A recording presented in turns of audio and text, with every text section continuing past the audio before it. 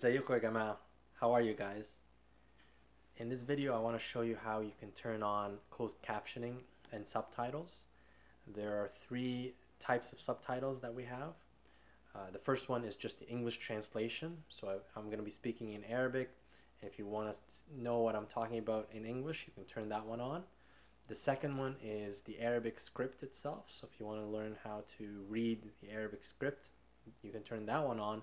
And finally, the third one is the transcription, the English transcription for the Arabic letters and words. So you're going to actually see Arabic written in English letters. So you can choose either one of them, and you can replay the videos once again with a different closed captioning, and you can learn that way.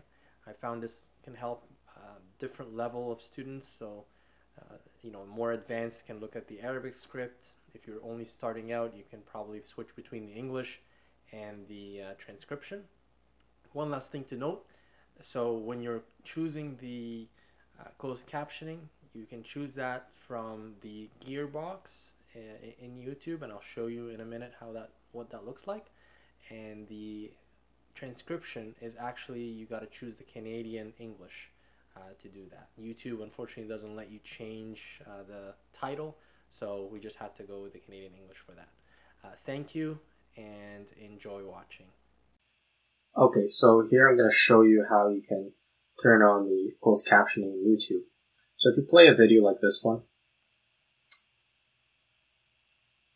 okay, so there are no subtitles, no captioning here. So what you do is you go to this button that says Subtitles Closed Captions. And if you click it,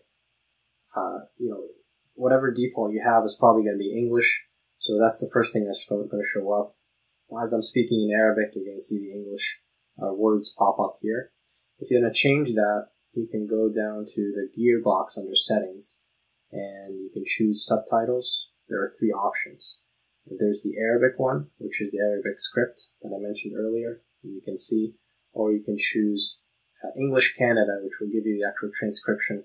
So English letters representing Arabic words.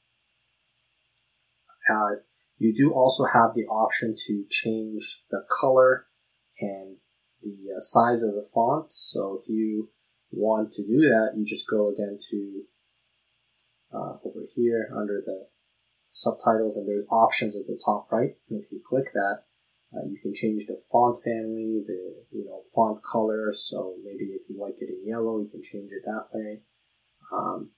You can also, I find useful sometimes, is to make it a bit bigger. So if you go to font size, and you can go up to 400%, and it makes it a lot bigger. So hopefully this helps you out to be able to turn this on and help you as you learn and follow us in those videos. Thanks a lot for listening.